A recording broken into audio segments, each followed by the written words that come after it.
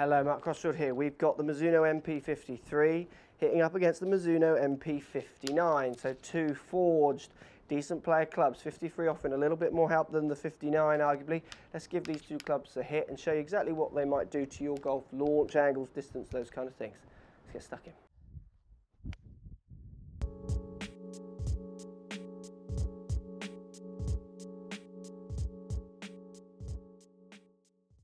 So here we go, 59 MP from Mizuno hitting up against the 53. Both of these are forged performing clubs, both very similar, slightly thicker bottom line on the 53 because it's got this cavity in it where the 59 hasn't. But it has got the beveled out back of the sole for the 53, which allows for probably the same amount of turf drag that you'll get on both clubs. So they're still aiming at a better player. Top lines on these two clubs are very, very similar. So when it comes to looking down from this point, not much going on differently. Club face is very similar. 53 has the cavity, the big cavity at the back that helps you get that little bit more launch in your long irons. It's a progressive cavity, so as you come down to your short irons, that disappears to give you the ultimate feel, if you like. Let's give these two a hit and show you exactly how they come off the blade. So 59 to start. So again, anyone who watches my videos will know I use the 53. So I have actually chosen that club over the 59. Looking down at this end, the 59 looks almost identical.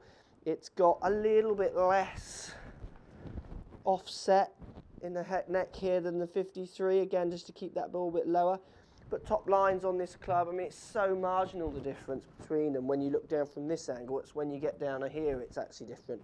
So 59, this has the titanium insert. Let's give it a hit just to give you guys an idea of what it feels like. Feels good, feels solid. It makes a different noise to the 53s. I think out of the two, we'll compare it. This one feels not quite as soft to me with that titanium insert. It makes a different noise, and it's not one that I'm relating much to it feeling softer. It feels a bit more clippy off the face. Let's give it another hit. See, to me, that feels more like what a Titleist feels like. It feels that little bit louder, a bit stronger off the face. Look, I'm not saying that's not good. It feels fine. It's just not quite what I'm used to. I prefer the sound of the 53s, which again is another reason why I went for them. Let's give it another hit.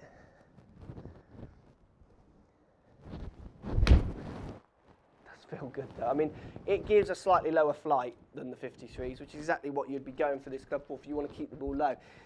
You know, if you're giving it a good strong hit, sending everything up in the air comfortably or even too high, the 59 would be something that you would need to hit to see if it gives you a better launch angle. It's a very solid, good looking iron, that one, the MP59. So let's compare it up then to the 53. So again, looking down at it, the little bit of offset is the only thing that really differs when you look down from here. But obviously I know there's that cavity there at the back, which hopefully is going to push that ball up a little higher. Let's give it a hit. And it absolutely does. It feels, for me, this is a true launch plus a few extra degrees, which is exactly what I want. It's giving you that little bit of help. When I take this up to a 3-iron, 4-iron, 5-iron, I like that cavity being there. I like that extra bit of launch just to give me that consistent distance throughout my set. I feel with the 59s, when I get to about my 6-iron, if I go beyond that, I'm going to lose a bit of distance because I'm not quite getting the launch I want, so I'm not getting the natural progression in each club for distance. Let's give the 53 another hit.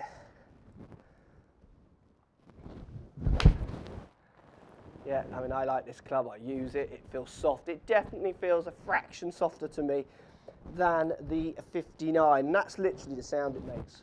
I think the 59 with that titanium insert in it just makes a bit more of a clip, where this is a duller sound, which I like, a truer sound, if you like. Feels nice. Look, both of these clubs aimed at better players. 53, I think, covers a wider handicap spectrum. You know, I've got 20 handicappers who can use the 53 because they can strike the ball. They're 20 handicap for different reasons. 59, you have to be hitting the ball pretty good to be enjoying the benefits of this club. So it's certainly aimed at arguably the lower handicapper, but both good clubs. Let me know what you think. Hope that helps, guys, making you make the right decisions. Let me know. Post comments down below. I'd love to hear what you've got to say as always. And thank you for watching.